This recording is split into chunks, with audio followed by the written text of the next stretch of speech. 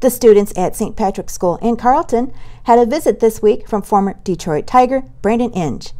The event was a prize offered at the school's annual benefit auction in December. The intention was that the winning bidder would pick a class to visit, but kindergarten teacher Lisa Kemmerling, who won the prize, asked that the entire school get a chance to meet the baseball player. Inge spent a couple of hours signing autographs, posing for photos, and having lunch with the students. He encouraged them to be kind and considerate and to never let someone else tell them what they can't do.